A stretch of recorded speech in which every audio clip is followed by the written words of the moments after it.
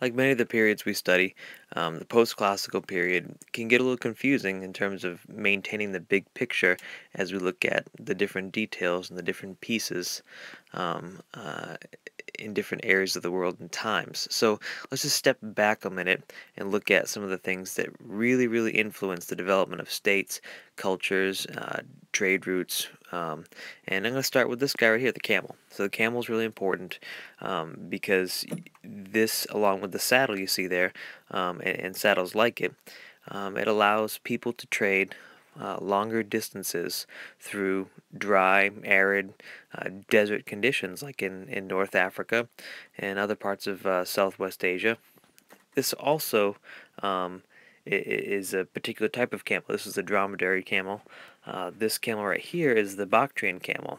Um, Now, it's significant because these are examples of people interacting with the environment, changing the environment through breeding in this case. They also had hybrid camels that were larger and stronger and could go longer distances.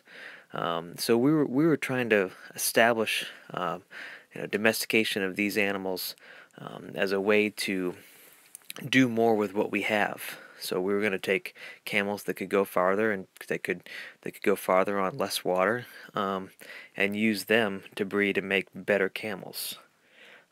This leads to establishment of the caliphate. The caliphate is an Islamic state. It's based on Islamism, which is different than Islam. Islamism, as John Green in his new video explains, is based on governance by religious leaders. So this is the Abbasid Caliphate.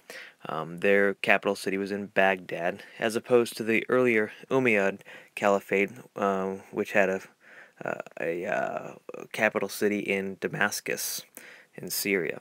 Um, the Abbasids, they're known for ushering in the golden age of the Caliphate. In particular, Baghdad was really significant for its scholarship, as well as its museums and institutions that they provided for merchants and traders to attract them, to want people to come there and do business. This is the Viking longship. The Vikings were major traders, raiders, invaders, as they say. And the longship is how they do this. Now, they had other designs, but we're just going to look at this one for now. Many of the designs of all the Viking ships and boats were very similar in that they were very much seaworthy. You could take these to the open ocean, the open water, right? But they're also really, because of their flat bottom and shallow draft, the amount of the actual boat that goes below the water level, was really handy in terms of sneaking up those Northern European and Eastern European rivers and creeks, so that they could go ashore without the need of like a harbor or port, right? Go ashore and raid, take what they needed, or do the business that they needed to do, move in their armies really quickly, and then get out.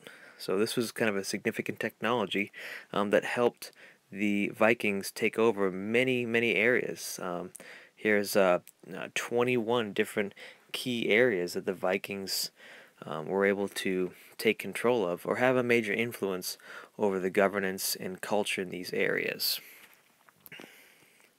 The horse from Central Asian steppes, those grassy highlands, plateaus, right? The steppes.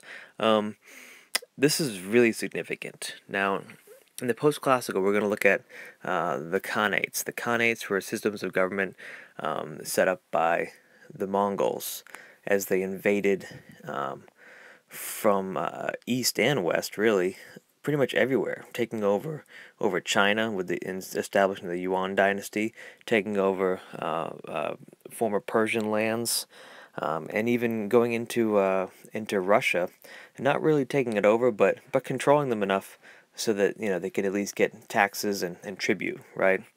They do this because they have horses. They have horses that move really well. They move quickly. They're a horse breeding culture. It's been happening in this area, the world, you know, as long as agriculture had been happening in other areas. So it's been thousands and thousands of years in the making. And here comes, Genghis Khan with 50,000 well-trained horsemen who've been, by well-trained, I mean they've been riding, hands-free since they were 3 or 4. That they're very well trained. They know how to take care of the horses, and they know how to fight with the horses. So they're able to make it from village to village, city to city, before word of them coming even makes it. So they have the stealth, they have, the sneak attack, and they're able to get in and get out. They establish security along the Silk Roads, which is great for trade between the East and the West. This is really, really good for the world, and we usher in what we call the Pax Mongolia, this long-term peace brought on by the Mongol conquests. They lived in yurts, kind of like the one you see here in this image, and like I said, these are the people from the Asian steppes. This is the empire at 1200. As you can see, it moves up into Europe, in as far as Russia, and it goes in and establishes in East Asia and Southeast Asia, establishes the Yuan dynasty. The Khanates were broken up into 4 major Khanates: the Golden Horde, the Ilkhanate, and then, like I said, the major Khanate in East Asia was the Yuan dynasty, which was still Chinese culture. I mean, the Mongols loved Chinese culture, as did everybody. Even when the Manchurians took over, they didn't replace Chinese culture with Manchurian culture. To be able to take China was a big deal. To be able to take China meant they had like infinite resources. China was the envy of the ancient world, don't forget.